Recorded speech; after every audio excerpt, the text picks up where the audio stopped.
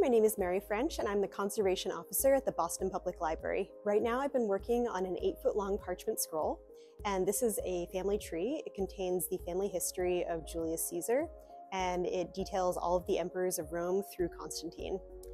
So a lot of people don't know this, but parchment is actually made from animal skin, and as you can imagine, when it came off the animal, it was in the shape of that animal, and then it was stretched and dried. And so when it dries, it takes on that stretched out format, but if it gets humid, then it tends to go back to its original animal shape. When we acquired this scroll, it was extremely cockled, so the surface was very distorted, and there were lots of creases and valleys and bumps, and so it was very hard to lay it flat and digitize it accurately. In order to make this parchment flat again, we had to humidify it very gently, and what I used was a humidification membrane. You'd probably know it as Gore-Tex.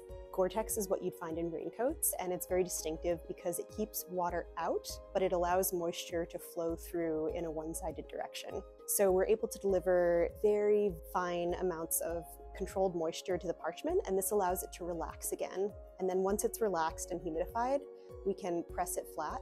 We dry it under weight against felts, and that helps take away the moisture in a very slow and controlled way. I've never worked on a manuscript that was quite so large, and this is really unique. It's not 8 uninterrupted feet of parchment. There are 4 different sections of it, and each of these sections is adhered together. So during the whole humidification and also drying process, I had to make sure that these areas that were adhered together with animal glue didn't come apart because there's text written over them. And so as much as possible, we wanted to keep the original shape of the manuscript as well as the original orientation of all the text. After conservation, the parchment scroll was imaged in our digital lab. I was on hand during this digitization process because the scroll was extremely large, very unwieldy, and needed 2 people to handle it. And so Baha and I worked together to roll and unroll the scroll and move it across the platform in a way that was really safe. This had to be done on an XY table. This is a really, really large table for digitization, and it can move on an XY axis.